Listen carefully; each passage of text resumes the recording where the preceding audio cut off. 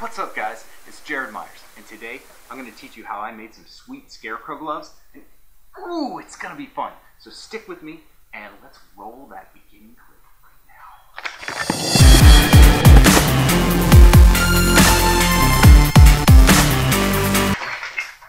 now. Hey, welcome back. See my sweet new shirt that I just made? Boom! Made it while that whole intro was happening.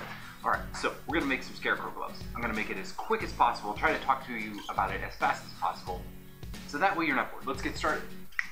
Alright, so what do you need for supplies? Right, first thing you're going to need is 2 bottles of your favorite drink, glass preferred, and you're going to need some rice, uncooked, in the raw.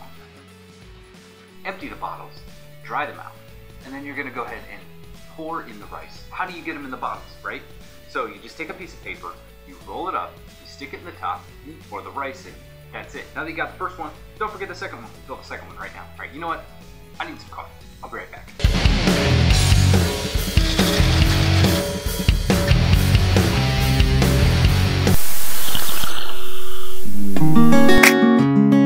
Fill them all the way to the top, so they're full. Okay, so now you're going to need a pair of dark colored gloves, just cotton. You don't want latex or any kind of rubber, you just want cotton gloves, okay? So brown, black, something like that. Alright, so you're going to take those cotton gloves and you're going to go ahead and put them on top of the bottles like this. Next you're going to need a thick rubber band. You're going to put it around the wrist and around the bottle to hold the glove to the bottle. So something like this. Once you get the rubber band around the bottle, you're going to go ahead and turn the bottle over and you're going to let the rice fill up each finger. Make sure you get it in each finger. That's going to give your glove some volume. So that way when you wrap it with your burlap, it will stay in the size of a human hand instead of just scrumpling up into absolutely nothing. It'll end up being flat and it'll be very difficult to get your hands in. So this is acting as a filler for your hands while you're making it. I'm going to leave you guys with a couple quick clips and I'm going to go get some coffee because guess what? Coffee break. Out.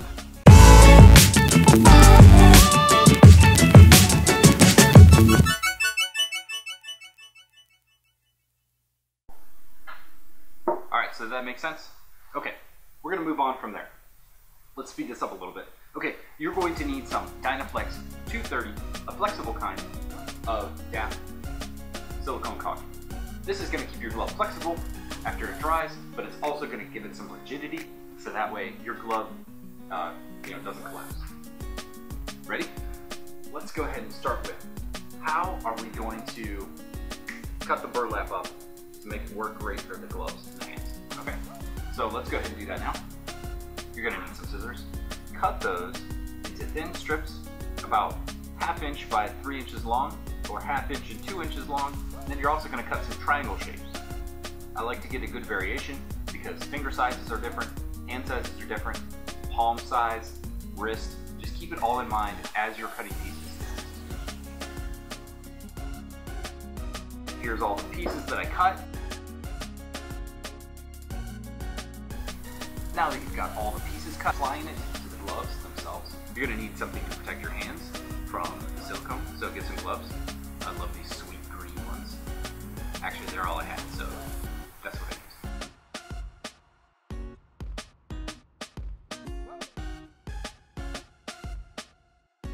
So we're going to apply a coat to the back of the hands.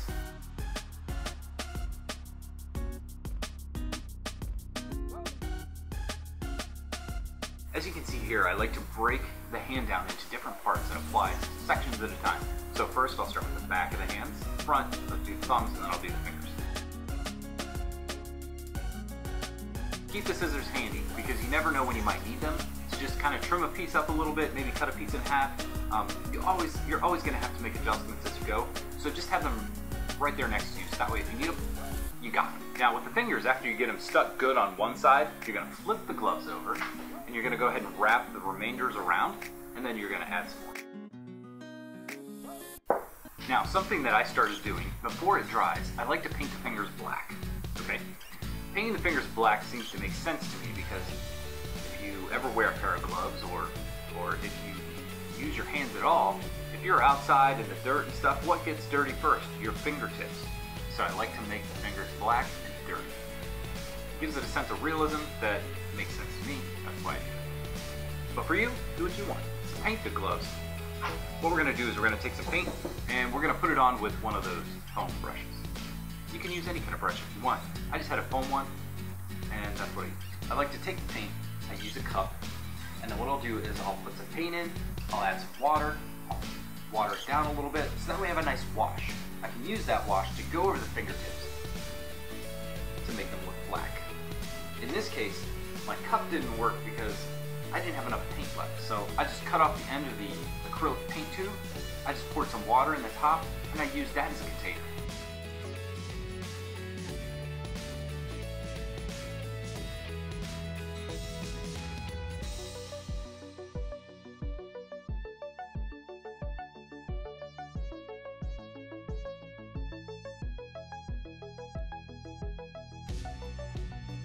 Once you're done painting, they need to dry. So you're gonna have to let them sit for a few days. It's best so that way air reaches all the way around them. So I just put mine up on scrap pieces of wood that I had to make sure air is surrounded the whole thing. The rice also helps the drying process. Little tip and trick, that's why I use rice, because it'll help draw moisture and dry things quicker. Boom. Something I came up with. And now that it's dry, what I did, because my theme was magic, I went ahead and stuck a spade on the hands, right here and right here. It makes sense. So if you want to do that, just cut a template for yourself. I happen to have the card, so I use that. And then go ahead and take some 320 Diamond Flex Black, and go ahead and put that in the opening of the card. Smooth it down a little bit, remove the card, and there you go.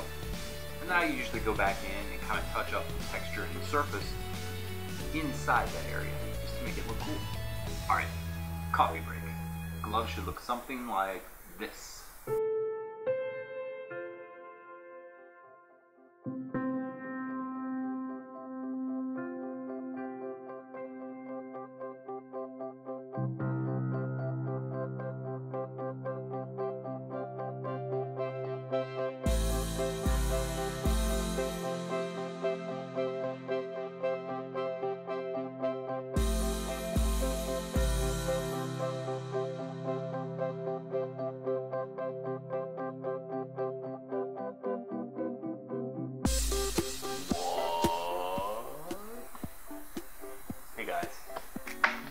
Today and watching how I made some Scarecrow gloves with a magic theme.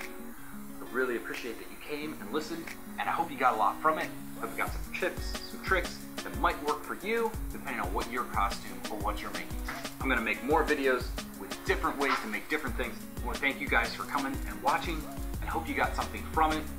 If you have any questions, down below, hit that like button, hit that subscribe button, hit the bell. The bell's important because when I make more videos, you will get a notification. So that way you know when it comes out. So please, like, subscribe, comment. And if you don't, that's okay. But I hope you get out there and you make some of your own Scarecrow gloves. You make some of your own costumes. And if you do, I'd love to see them. So until next time, coffee break.